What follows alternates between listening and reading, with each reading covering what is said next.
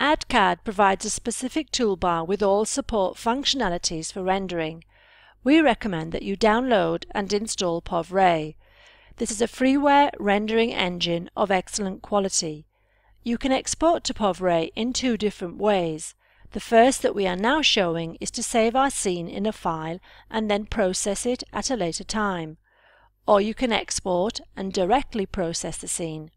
In both cases, you are prompted to select a camera to process the perspective view, or to process the current view. In the latter case, simply reply with Enter.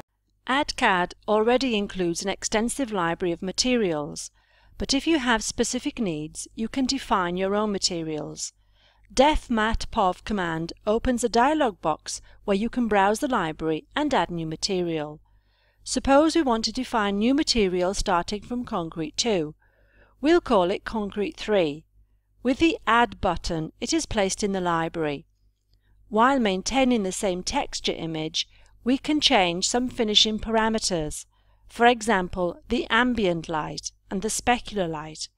We then create the preview with the new finishing values and save our changes. We also have the POVMAT command that allows you to associate a material with a layer of the drawing, and this is a simple method used by AddCAD to bind the materials. On the left we have layers grouped according to various categories. On the right we have the materials that are grouped by categories. We see that among the materials we also find Concrete 3 that we just defined. It's possible to select a layer and see which material is associated to it, and select a new material such as brick and associate it to the 5 Attach Material button. As you can see, it's possible to change the scale factor for the materials that are based on the texture. At this stage, we only need to process the current view in order to verify the different types of material of the wall. In the toolbar, we also find the 3 most common types of light: the parallel light rays like the sun, the spotlight, or the point light, as we see in the example. Let's modify the parallel ray light in the drawing. As we can see, you can vary the intensity and the color of the light by changing the RGB values. If the camera that we select is inside a room, we can get views of the interiors. Let's then select the camera in the room where the stairs are.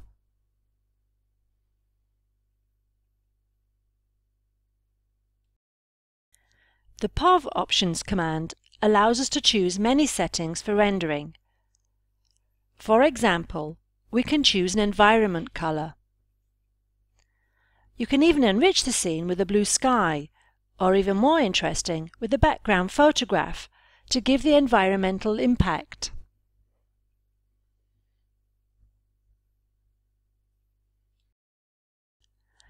Let's therefore choose a background image with our browser. The distance from the camera is purely indicative. However, it must be greater than the distance between the camera and the scene we want to process. In this case, it's very important the position from which the photo has been taken and the optical parameters of the device. We then export the scene by selecting the camera. We then see our dwelling properly inserted into the environment captured by the camera. Let's finally try to refine our project with the blue sky effect. You can choose the 2 colors at zenith and at the horizon. We also insert an infinite plane at the appropriate level, that is, the base of the pavement in our drawing. The material of this plane is associated to a virtual layer named POV Ray plane. In fact, if we look between the layers, we find in the Render Objects group the POV Ray plane layer to which has been associated the material Grass 1. Let's then proceed with the rendering of the scene. We select the nearest camera to the right and see the result. Please note that some imperfections in the image are due to color depth limit of the video capture program.